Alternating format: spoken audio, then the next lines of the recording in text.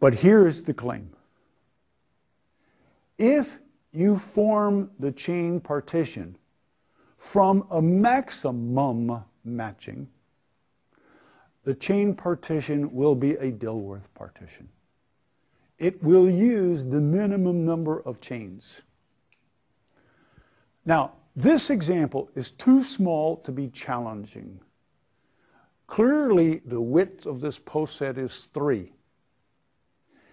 Clearly, there's a maximum antichain of size 3, namely the maximal elements. There are 3 edges in the maximum matching. The fact that 3 equals 3 is an accident of small numbers.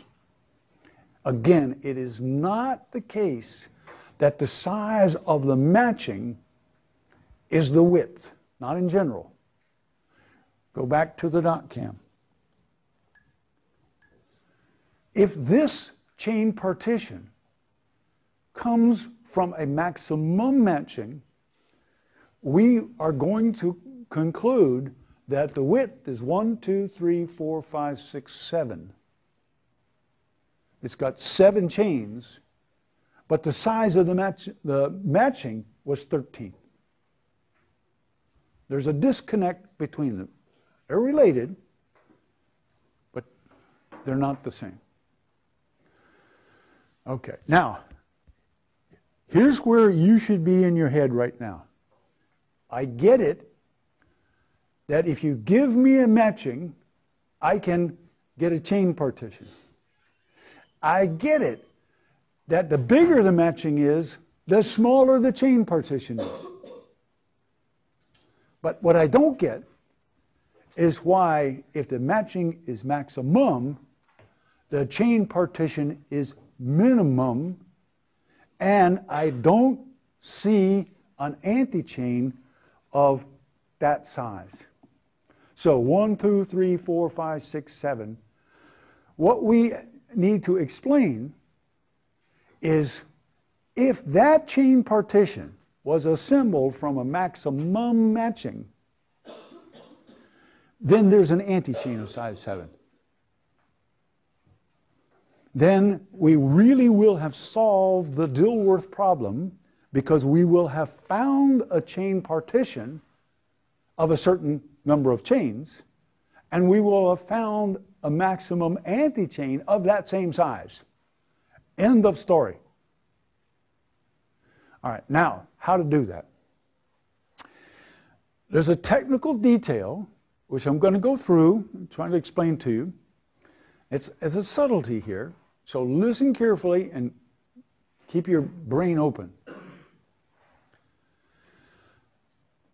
I'm not drawing the post set. I'm not drawing the bipartite graph. Do you see them in your mind?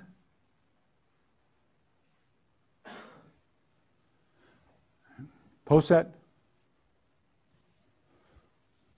bipartite graph.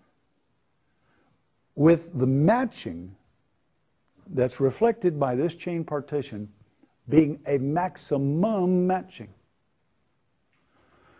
Turn on Ford Fulkerson on the network that you get by attaching a source and a sink and carrying out our labeling algorithm. What will happen?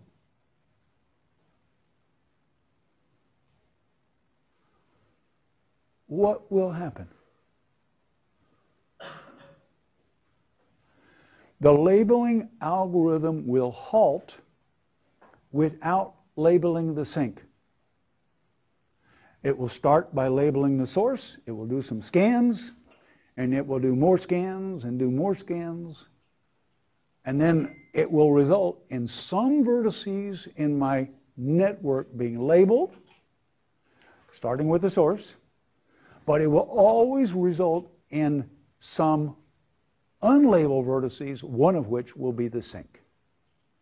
And that's how we get the cut, whose capacity is the value of the flow, and the value of the flow is nothing but the size of that matching, in other words, 13. Now imagine it. There's some label vertices, And there are some unlabeled vertices. I don't care about the source. It's labeled. I don't care about the sink. I know it's unlabeled. It's these guys. Some of them are labeled, and some of them are unlabeled. Don't be thinking that these are the labeled and these are the unlabeled. It's much more complicated than that. Much more complicated. There's some labeled over here and some unlabeled over here. Can go back and forth.